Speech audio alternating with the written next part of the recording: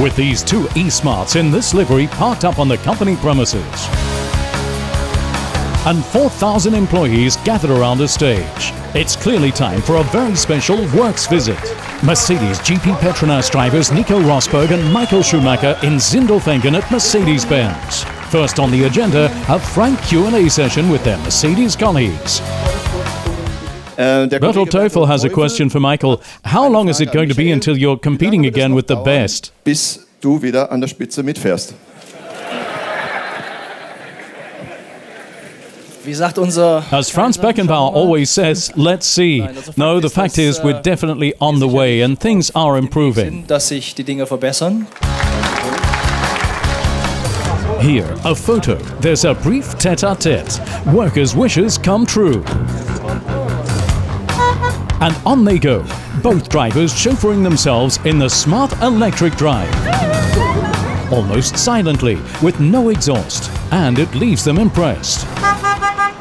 The E-Smart's a really fantastic car. First of all, in terms of acceleration, you hardly notice that it's electric, apart from it having more torque and the top speed being maybe a bit less, but otherwise it's perfect for city driving and the like. Truly an ideal car. Conveyor belt work with a marker pen in the Mercedes factory, as each driver signs what seems like 200 autographs. For Nico, it's his first visit here. Michael, on the other hand, recalls one long ago.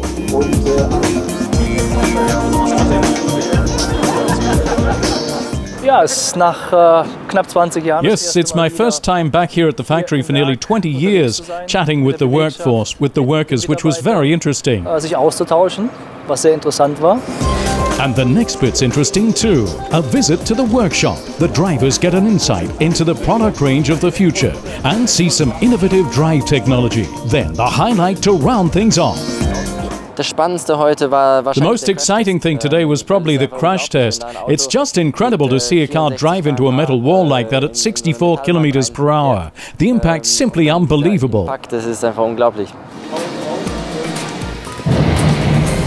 Action. Reaction. A live crash test or a Mercedes-Benz GLK on collision course. One test out of a total of 300 here annually. At the scene of the crash, both drivers clearly impressed by so much passive safety.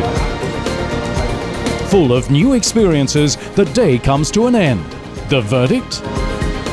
It was overwhelming. We received so much encouragement, and the workers gave up their lunch break, which gave us a real boost. A rare visit, and all the nicer that lots of fans were able to take away some great memories, and even the odd souvenir.